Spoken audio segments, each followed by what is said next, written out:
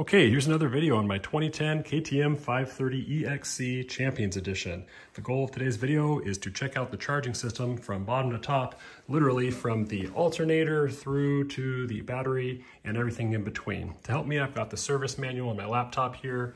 I also printed out this wiring diagram as well as the key that goes with it to describe what all these different components are.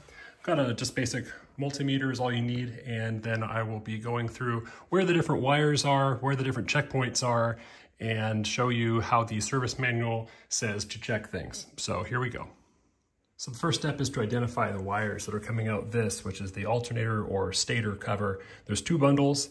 This bottom one has two wires in it, and it makes its way up along the engine over to a single connector with red and green wires. This is the crank position sensor or the ignition pulse sensor or the crank pulse sensor. It's called by a lot of different names, but it basically lets the computer know where the engine is in its cycle so that it knows when to fire the ignition. The other bundle here has more wires in it. It makes its way up the same direction, and it has a red, white, and red, black wire, as well as yellow and white. This blue connector with the red, white, and red, black connector, that is actually the power to charge the ignition coil. And then you've got these two wires here, which are for lighting and charging the battery. So those are the pertinent connectors. We'll take them apart and do the various tests that the service manual specifies. So I have my multimeter in ohms, and this is an auto ranging unit like lots of them are. The ohms values are given in the service manual. So the first test that it recommends to do is check the charging coil from the ignition. So that's the blue connector here with the red, white, and red, black wires that lead to charge the ignition coil. So I'm going to put my multimeter probes on each connection, each pin inside this connector. The value I get is 15.61 ohms, and the acceptable range is 11.98 through 16.21 ohms, so that is acceptable. Next, we'll go on to the next test, which is to test between the alternator charging coil, pin 1, and a ground. And the service manual shows you how to find pin 1. That's by orienting the connector this way with the snap release on top, and that makes pin 1 on the right. So it's between there and ground. I'm going to pull a ground just off of my battery, but you could go anywhere on the frame theoretically to get a ground as well. So I'm going to hold that in there, and I get no change on my multimeter, no reading whatsoever, and that's the specification. You should have infinite ohms or no connection whatsoever. Next, what we can do is check the light and battery windings on the alternator. And that involves these yellow and white wires. So I'm going to pull these apart. We're going to measure the resistance first between the white wire and a ground. So we'll plug one probe into the, kind of push it into one of the openings on the spade connector for this white wire, and the other one to ground. The acceptable range on this one is 0.55 through 0.74 ohms. But I'm getting 0.54 ohms. That's 0.01 ohms below the minimum. With this level of precision, 0.01 ohms is not something that I'm going to worry about. So we'll call that one good. The next step is to test the light winding resistance.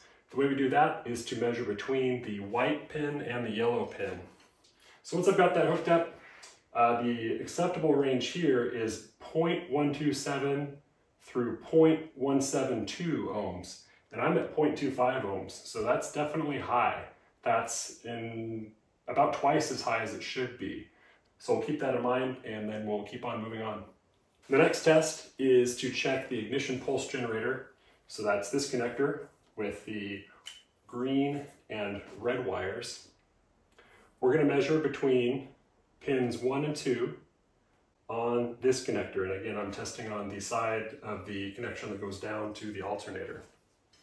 These are little tiny connections, and it's going to be a little trickier to get the probes in there. Of course, you don't want your fingers involved in the measurement, because your fingers will certainly change the measurement of resistance. If you're touching the across the two probes, you'll actually make a light human level short across the connectors. All right, there we go. So I'm measuring 109.6 ohms. The range on this one is 80 to 120 ohms. So right in the middle of that range, or towards the upper end, but definitely within that range. Totally happy with that. And lastly, we can measure the resistance between the pulse generator pin 1, which in this case is on the left side, and a ground. So we'll measure between pin 1, which is also, by the way, the green wire, and a ground.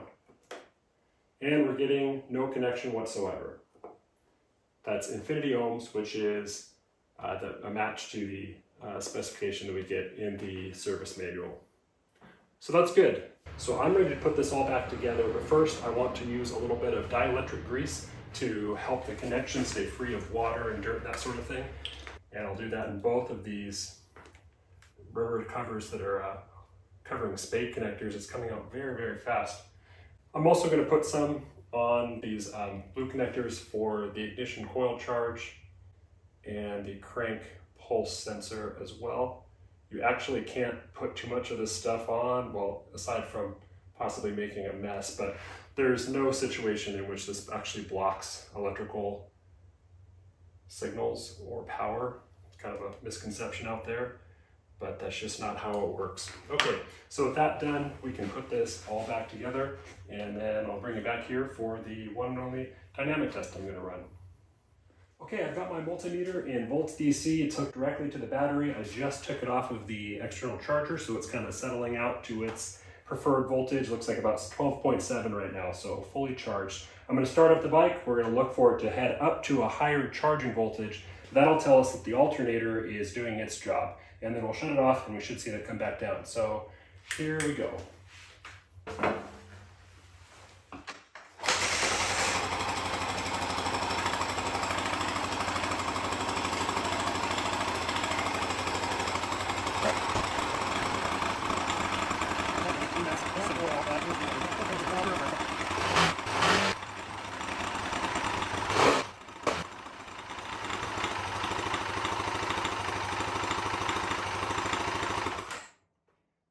So we were at about 14.46, let's call it 14.5 volts with the engine at idle. As soon as I shut it off, we see the voltage dropping down steadily, and that makes sense. We're going to expect a resting voltage on a good 12 volt battery, somewhere around 12.7 volts. And typically that's not even going to be what you see in any used battery, and this one's well used. You're going to see 12.5, 12.6, and it'll drain itself from there. But with a charging voltage, we're expecting around 14.4 to 14.7 volts. So this tells me, with the engine just at idle and seeing 14.5 volts on the screen here, that tells me the alternator is doing its job. The light winding did have about twice as much resistance as it should have, but for now I'm just gonna let it lie and see if any problem develops. The main thing I was concerned about is battery charging. I've had batteries go dead, as just about everybody has, and I wanted to make sure it was my fault and not the alternator's fault for doing that. So I'm going to call this charging system good as far as the DC battery goes. I'm going to be religious about plugging it in when I'm not on the bike. I'm also going to upgrade to a lithium ferrophosphate battery, LiFePO4 battery that will replace this one, and it has a discharge circuit built in as well, so that it technically can't die all the way. With the charging system checked out, now I want to just check one thing on the discharging side, and that is to do a draw test. The way you do that most easily is disconnect the negative side of the battery. Here's the ground strap that connects negative to the rest of the bike, and do a current draw test between this point and the negative terminal of the battery. So let me set that up. Just like an automotive draw test, the first step is to move the positive probe from volt ohms over to the amp current port, and that's connected to the ground strap that connects to the bike, and I'll use the negative probe to touch battery negative, thereby forcing any draw to travel through the meter where it can be measured. So let's flip it on to amp mode. We should see 0 or very close to it, and we do. So now I can touch the negative probe to battery negative, and there's no change. That means so far there's no draw. Let's flip on the ignition, because that can make a difference, and we still see 0 draw going through the meter. I'll flip on a signal light now to create a load, because we do want to validate that everything's hooked up correctly. So there's just a couple LED lights that are flashing, and sure enough we see a load showing up on the meter. So that's great news too.